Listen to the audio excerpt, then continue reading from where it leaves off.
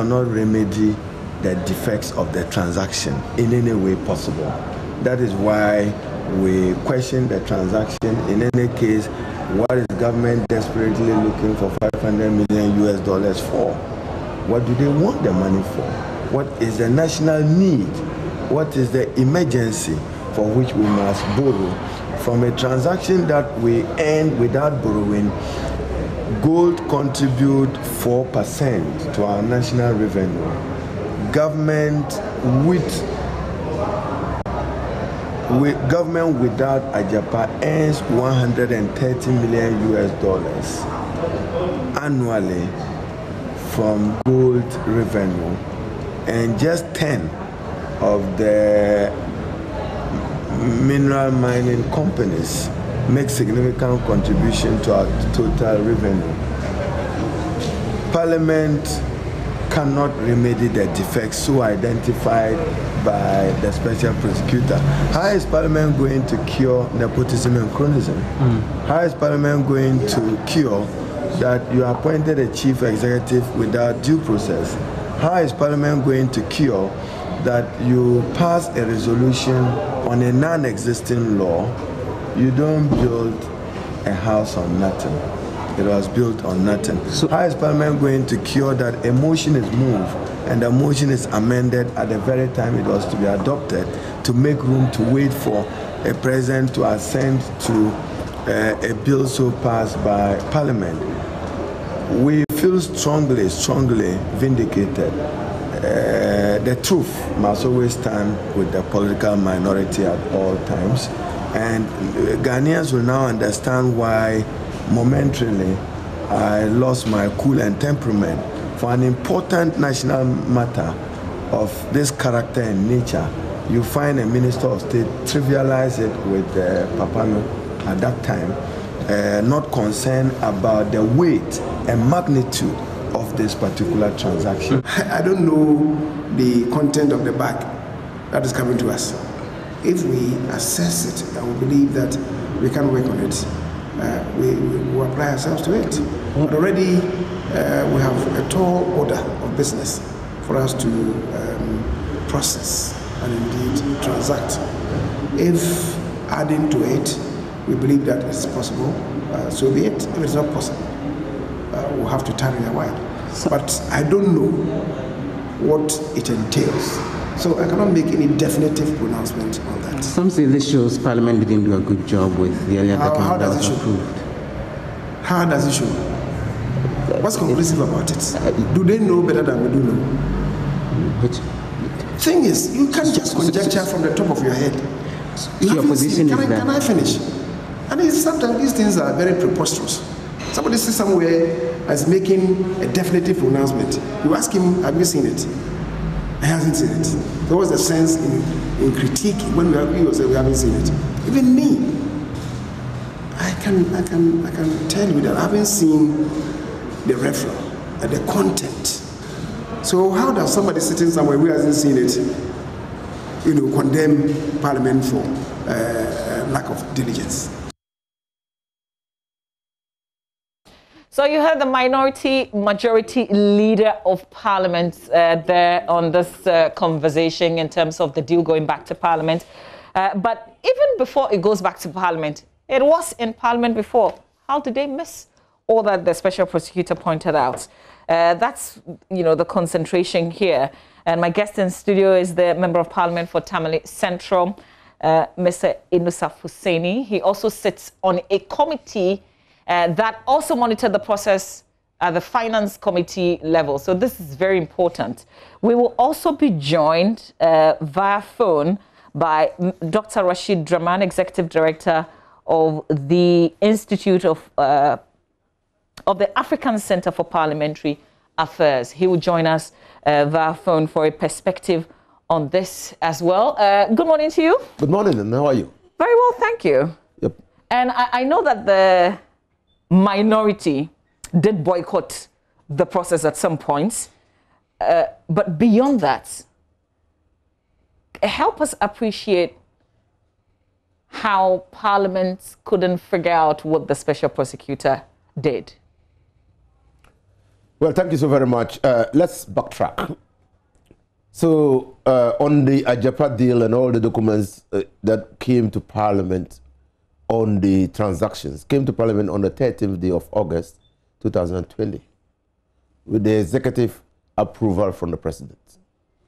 And it was referred to the Finance Committee by the Speaker of Parliament. The Speaker of Parliament then directed that the Constitutional, Legal and Parliamentary Affairs Committee could be part of the committee to consider the documents that were submitted to us by the Minister of Finance.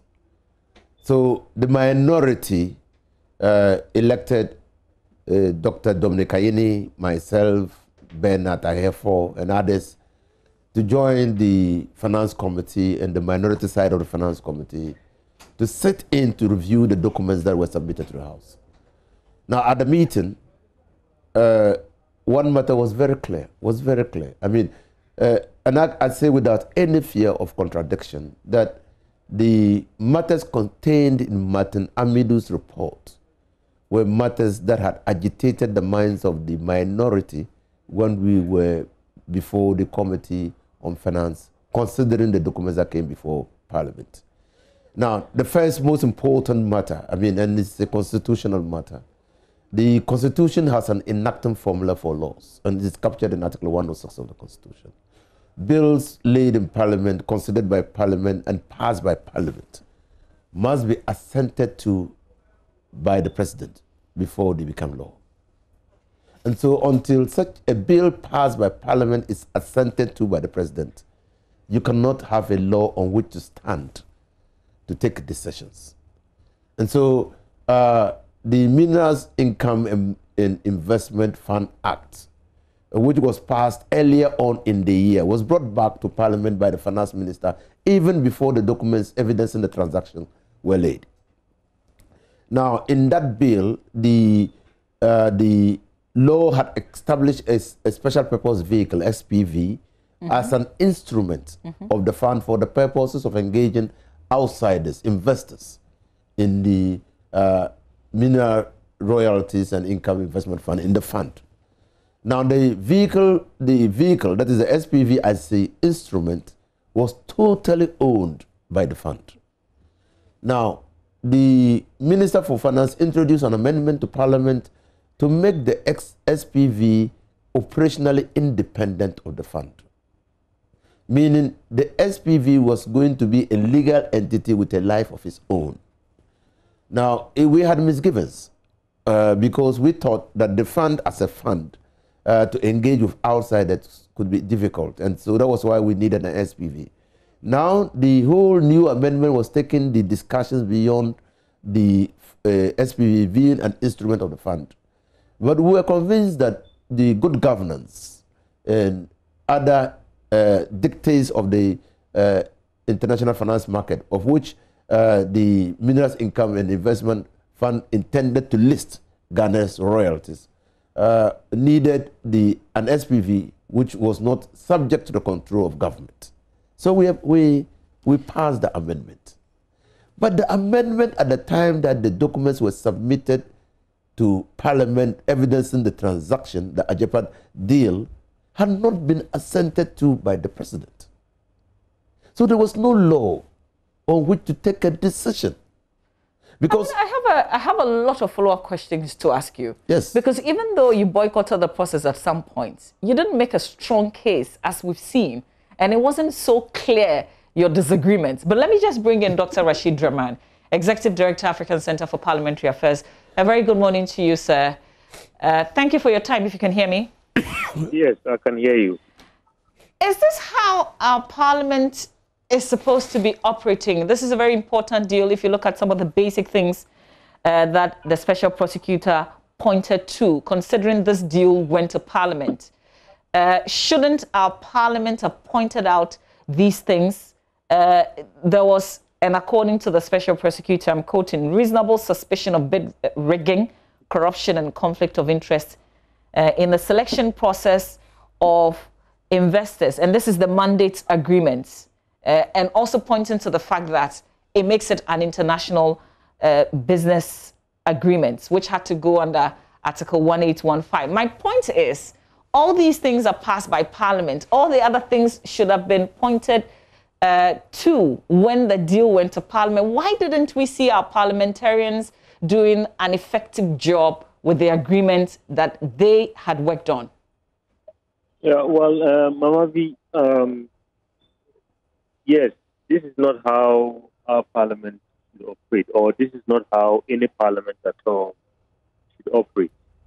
Regrettably, I think we operate in a system where most of the time, at the end of the day, it comes down to the numbers. When the Right Honourable Speaker says all those in favour, then we see issues, coming down to political division, regrettably. And this has been the trend over the years. I've heard my brother, the Honourable Indusa, making the case. But, some might say that maybe in the past when his own party was in government, we've seen instances where maybe the minority at the time would vehemently disagree on a certain number of issues, but the majority would have its way. So I'm just making this point to say that, as a country, we have to remember, and our leaders have to always remember, that at the end of the day, whatever decisions that they make should be decisions that are in the interest of the people that they represent. Otherwise, we get to embarrassing situations like this. And then when something like this happens, it's not only an indictment on the majority alone, because we say Parliament has disagreement. So for me, that is the sad aspect. That on some very important national issues, I think our parliamentarians and our leaders must agree that here we have to put partisan interests aside and let's work for the nation. Let's work for the people that we represent, the people that sent us to Parliament. So, Dr. Draman, the people are thinking, how many of these deals have gone through? How many of these deals have they passed without properly scrutinizing it? Should we have special prosecutor or any an institution like that going back to all the agreements that Parliament should have scrutinized? I am worried, and there are people who are worried as well. If this is how they do their work, then why are they there? Well, I think in the case of this particular deal, I remember on your network as well as on many other networks, there were very strong voices, particularly from civil society organizations that work in this particular field. And at the time, I was saying that all these civil society organizations couldn't be wrong.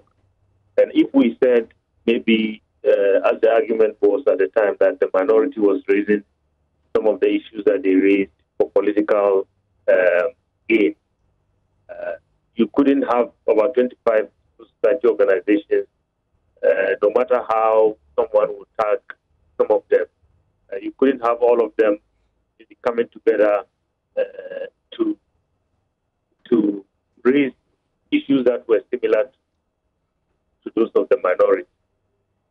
But having said that, Mama V, you raise a very important point about how many of these things have passed through our Parliament without the needed scrutiny.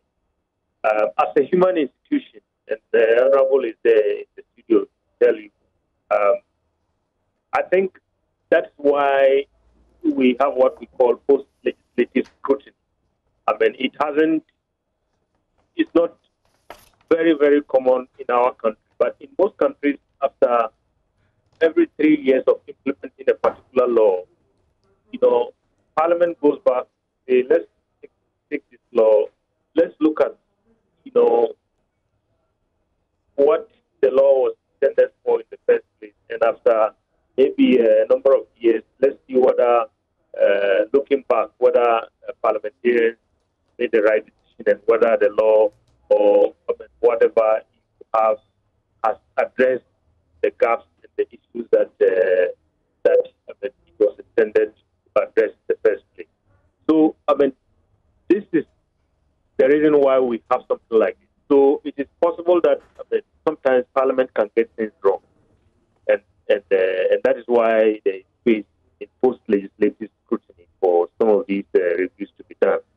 But I think in instances where there are very strong voices, not only from the minority, but also from civil society organizations, from people with expertise in a particular field, I think our members of Parliament, both sides, must listen. And you know, we always also say that minorities change. I'm sure that if we flip the coin today, we'll hear the same kind of voices from the group that is majority today, and then we hear maybe a very strong support of government from the group that is minority today. And I think we have to get to a point, in our history, in our democracy, where these things must change. It's a political house. We understand. When these debates happen, they couldn't be devoid of politics. But I think, yes.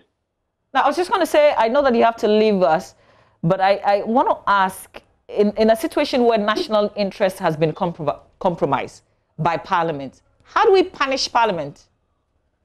Well, we punish Parliament by, unfortunately, we don't have the power to do it frequently, but we have the power to do it every 4 years. And I think in the next few weeks, we have an opportunity to look at the work that our government has done, as well as the work that all our 275 members of Parliament have done. Are you saying, Dr. Draman, that when they've allowed a deal like this to go through without properly scrutinize it with all the implications, the only thing we can do is to vote our individual MPs out of office after 4 years? Well, Mawami, the other options that we have are perhaps maybe options that I would not call democratic. That would be maybe taking some extreme measures. But citizens can, as we have seen in many countries, citizens can come out and demand change in a way that sometimes maybe could result in processes that are not democratic. Or and those kind of processes could also lead to what we have seen in some countries that we don't want to see. I don't want to mention certain words on your platform, but what I am saying is that if we are unhappy with a government or a group that leads us, one of the surest ways that we have to bring about change is to use the power of the vote that we have. There are other options, but I think that is up to citizens to. We can recall our MPs, but in this case, we are talking about the whole Parliament. We cannot recall, the 275 members of Parliament.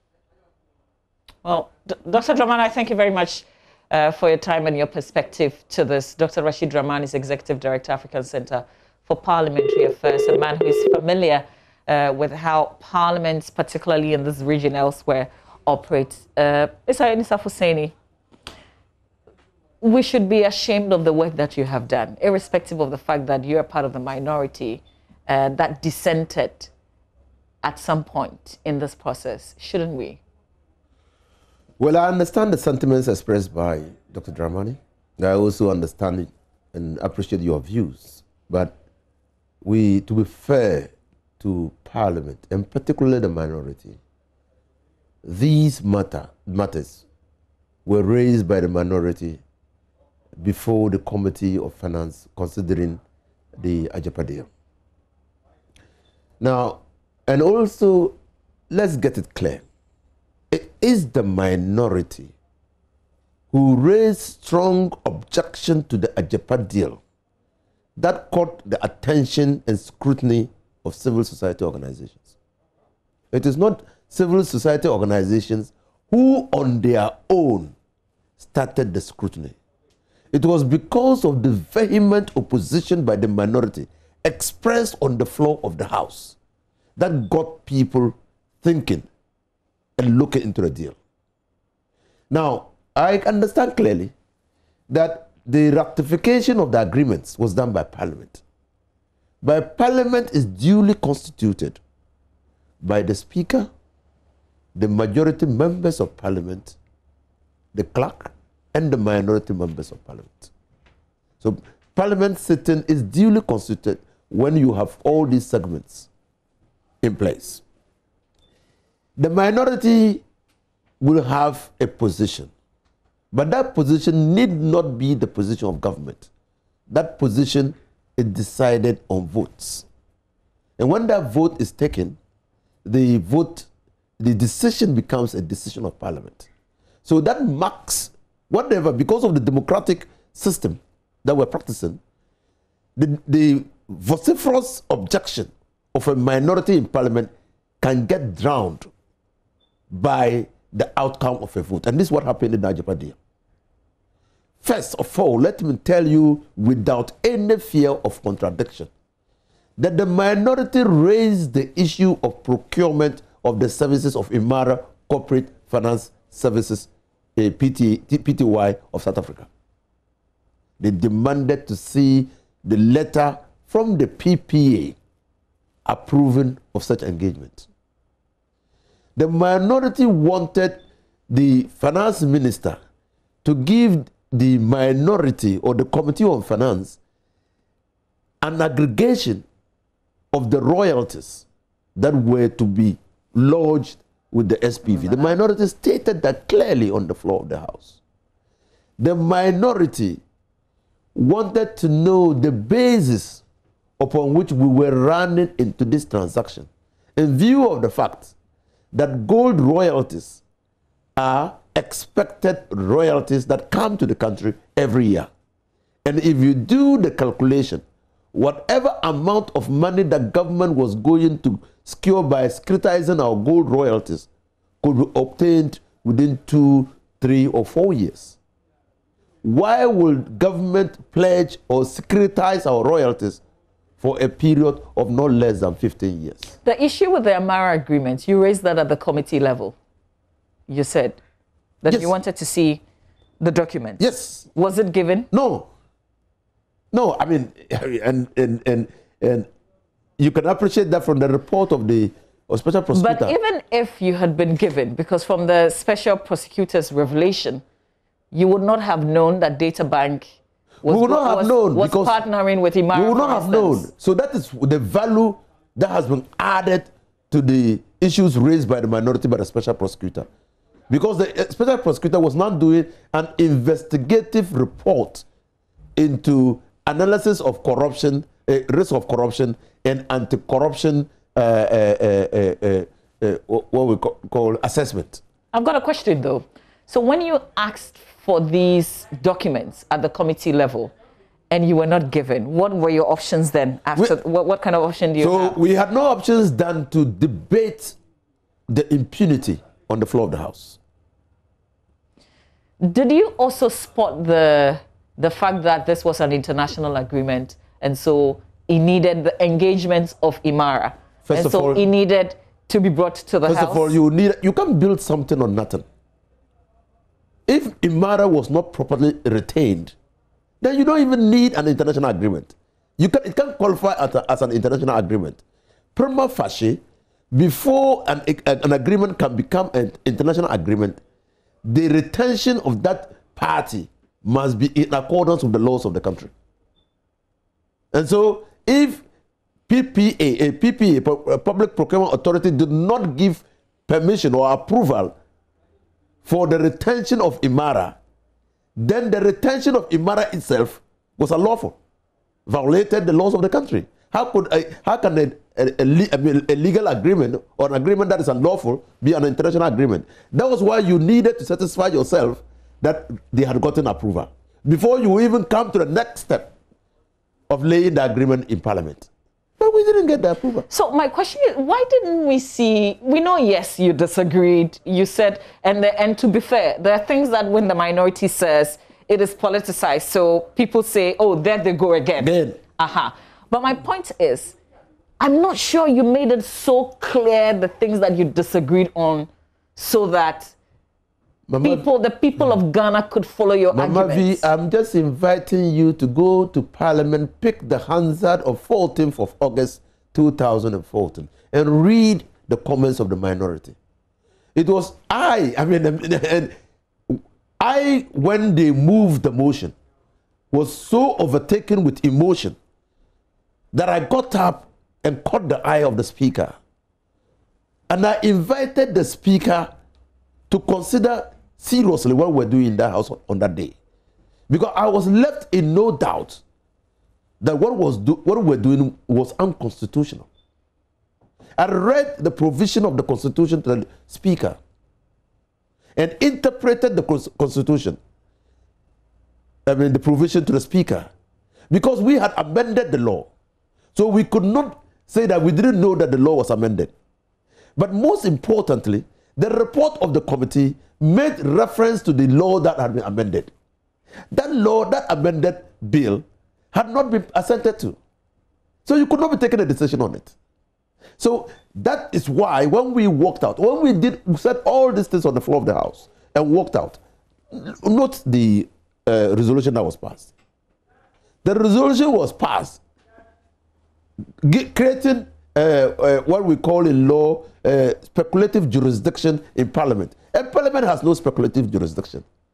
The resolution says that the Agyapa deal will come into force when the amended provisions are assented to by the President.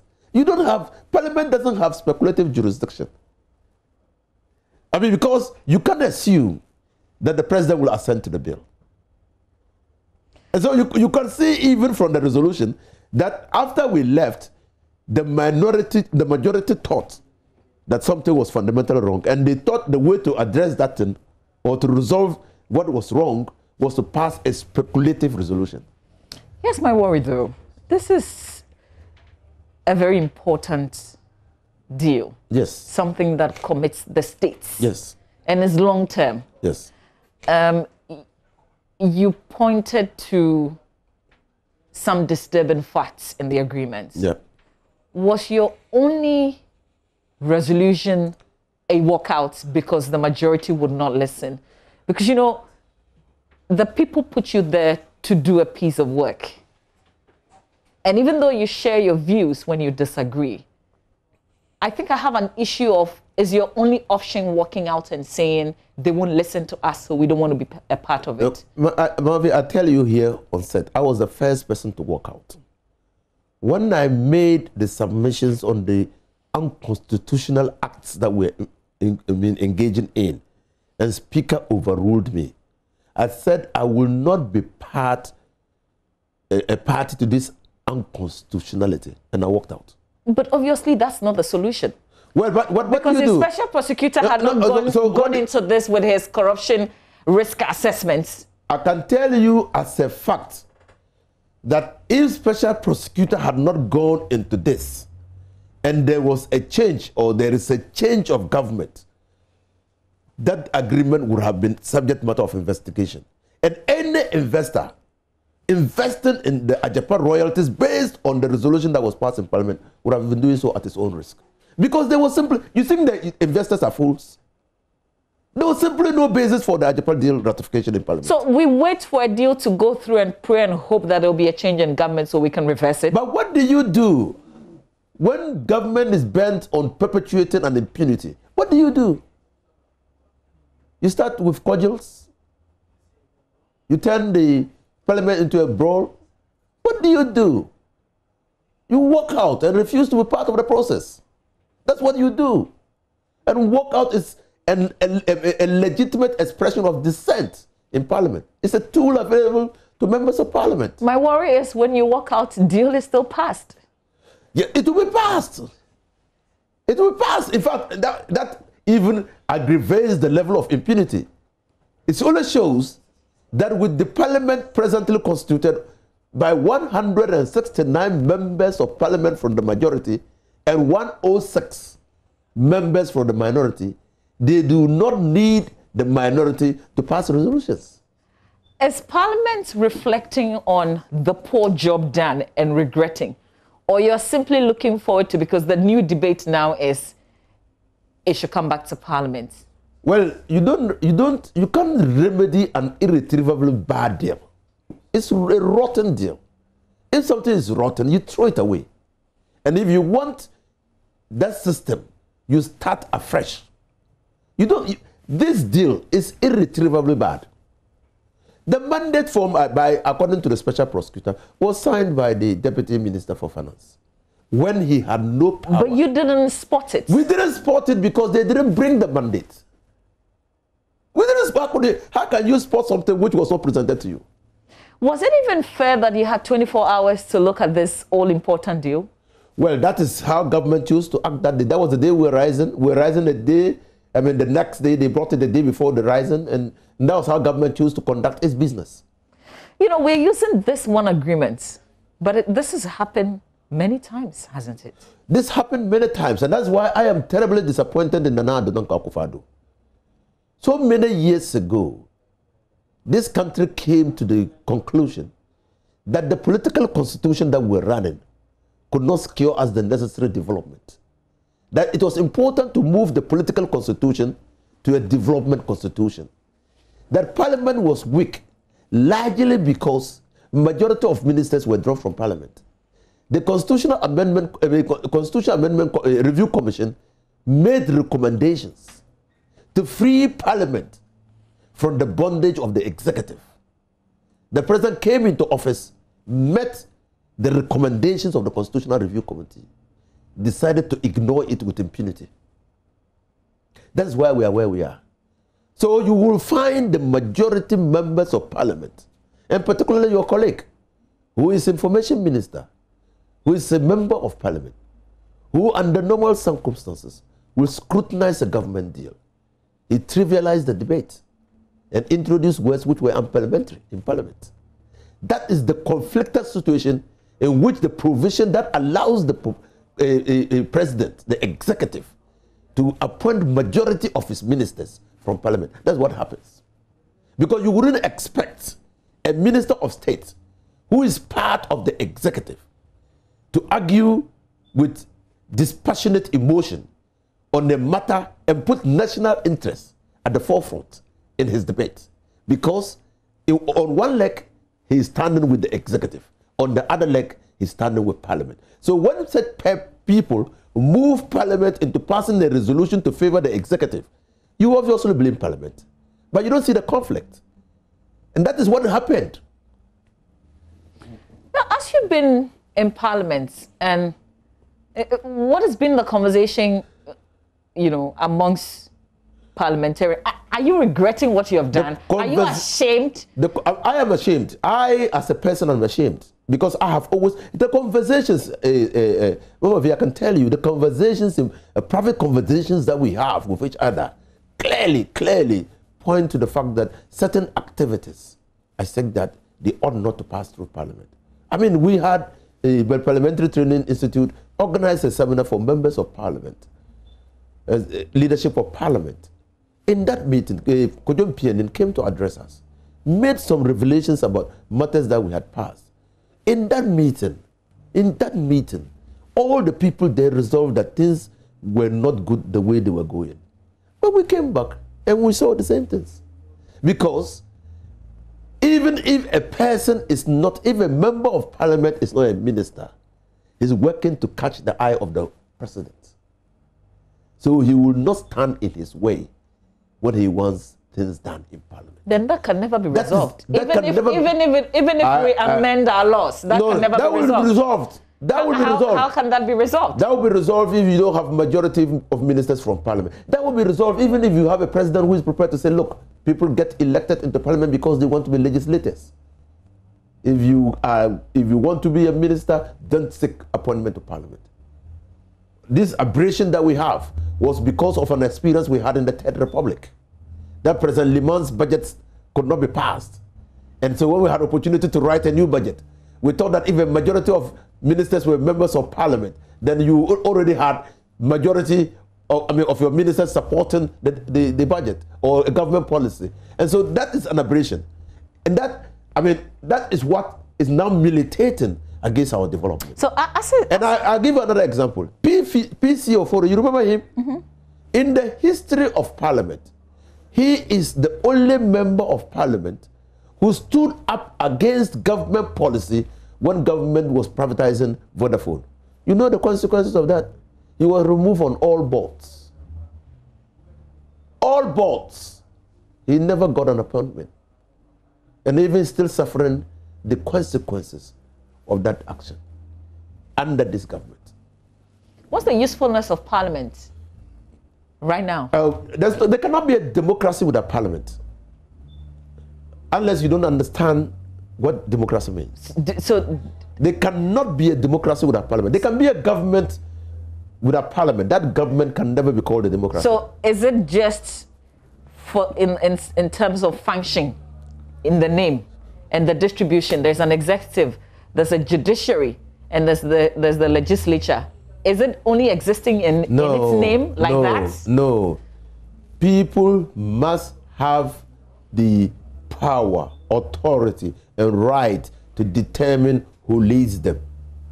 And to do that, they must have the right to speak on matters that touch and concern their lives. So they elect their representatives to scrutinize government policy and make available to government resources. But you have failed on that aspect. We have failed because of the institutional mechanisms that we have, the government architecture that we have put in place. I always say, as a student of politics, that the experience in the Third Republic ought to have guided us in a way that would not make us loosen or weaken Parliament in its bid to hold the executive accountable. And listen to me, Parliament holding the executive accountable. That is a trite understanding of what legislatures all around the world do. But what do we see in Ghana? When we say holding executive accountable, more often than not, it is the minority that holds the executive accountable. Even that, when issues come and it has to do with you, we're talking about money and salaries, you are usually with them. Nowhere on earth is government run by conflict. Government everywhere is run by consensus and negotiation. It is only when you fail to agree or reach a consensus on a matter of national importance that the conflict explodes. I've got a last angle to this, and this is the final one. Has Parliament learned any lessons from this deal? I hope so. Is it obvious in Parliament? Well, it's not yet obvious in Parliament, but I hope the Parliament has learned useful lessons. It pains. It pains. This is why members of Parliament sometimes are looked on as people who are, with the greatest of respect to members of Parliament, comical. Because people know, all of us know individually, members of Parliament as individually constituted have some level of understanding of what they think is best for this country. But acting collectively, we tend to subordinate our acknowledgement of the fact of things that ought to secure the well-being of the people of this country to the political party or partisan considerations. And that is why on a daily basis or on activity basis, we always lose respect. I mean, you will not say that in this Parliament, members of Parliament do not have the skill, understanding, analytical intellect to consider and dispassionately review government policy. You will not say that. But how come that when government policy is introduced into the House, we take partisan positions? How? Just a curious case, the Minerals Income Investment Fund. Was this something that was brought to the attention of Parliament? Was this something that you also looked into? Yes, we worked on it and passed the law. The fact that persons heading the fund, was it something that came up, as the special prosecutor has pointed to? By Article 195 of the Constitution, if you are establishing a statutory body, it must have a governing board. So we provided for a governing board. Okay.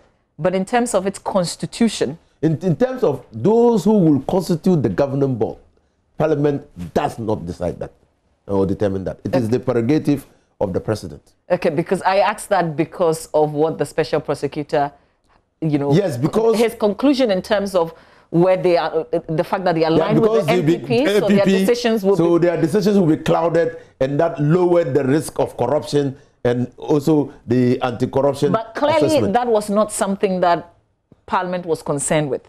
Parliament established a governing board and provided for qualification and criteria for selection of people onto the governing board. The president decided to exercise his executive authority under Article 58 and 195 to select persons onto the governing board. And in selecting persons, the president his choice was skewed towards people who shared in his political beliefs.